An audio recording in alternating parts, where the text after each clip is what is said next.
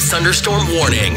From the KFDI Weather Center, this is a severe thunderstorm warning. We have a new severe thunderstorm warning issued for Sumner County until 3 o'clock. This is for a storm near Caldwell, moving northeast at 55 miles an hour, and this could have 70-mile-an-hour wind gusts and some half-dollar size hail. The storm moving up out of Oklahoma, out of Grant County, and moving northeast, so it could be moving in toward the Wellington area. Looks like this warning is mainly for the eastern two-thirds of Sumner County, but we'll continue to keep an eye on this storm as it tracks to the northeast. We're watching some other warnings in northwestern Oklahoma for parts of Woods and Alfalfa counties and Major County as well. Those storms tracking to the northeast and could be moving up into Sumner and Cowley counties.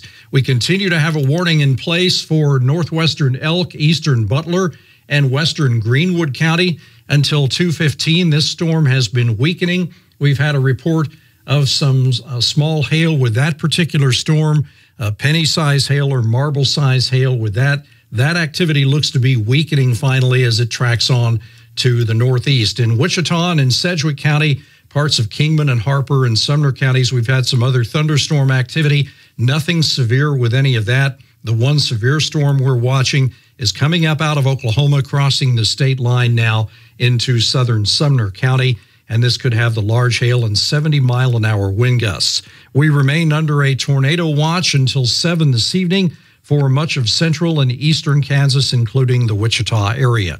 In the KFDI News Center, I'm George Lawson. Severe weather coverage.